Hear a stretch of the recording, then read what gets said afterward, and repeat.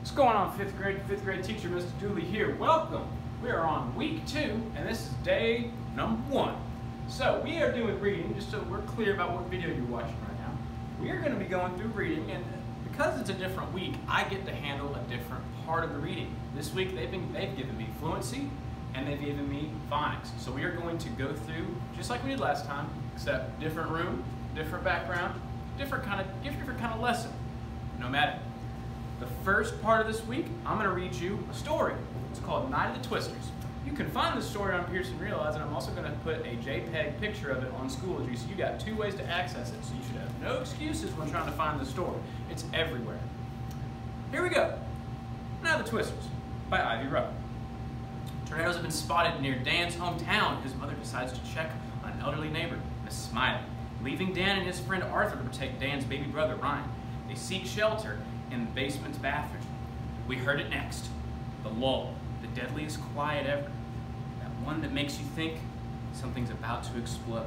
And then the heat of the room built until I couldn't get my breath. Everything was on this. Then I began to hear the noises. A chair scraping across the kitchen floor upstairs. "Your mom's back," Arthur said, pushing at my leg. I knew it wasn't my mother moving the chair. The noises got worse. It seemed as if every piece of furniture was moving around up there. Big, heavy things smashing into each other. Things that you'd need at least 2 people to carry. A window popped. Crash! Another. Glass shattered everywhere. 10 seconds more, and that howling, shrieking tornado was upon us. "The blanket!" I screamed at Arthur's ear. We covered ourselves, hands shaking wildly. I wasn't worrying about my mom then, or my dad, or Miss Smiley. Just us, Ryan, Arthur, and me, huddled together there on the shower floor. The roaring had started somewhere to the east, then came bearing down on us like 100 freight trains. Only that twister didn't move on. It stationed itself right overhead, making the loudest noise I'd ever heard, whining worse than any jet. There was a tremendous crack, and I felt the wall shudder behind us. I knew then our house was being ripped right apart. Suddenly, chunks of the ceiling were falling on our heads. "We'll all be buried," was all I could think.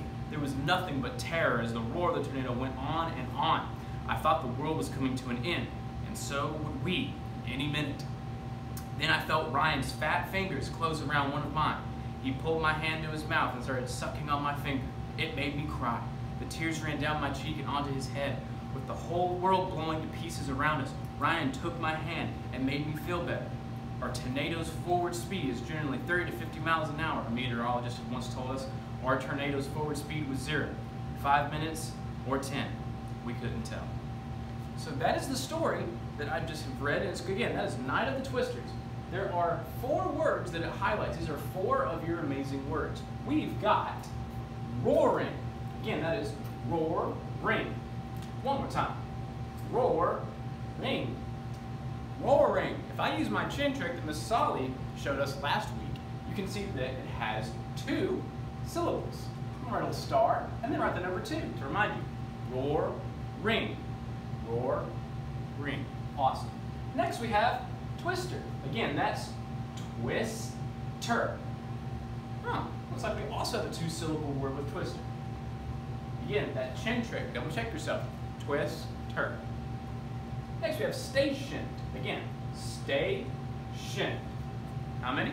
Stationed. That's 2 again. Now I know already, just looking at meteorologist, we've got a little bit more than just 2 syllables here. Meteorologist. Let's see. Meteorologist.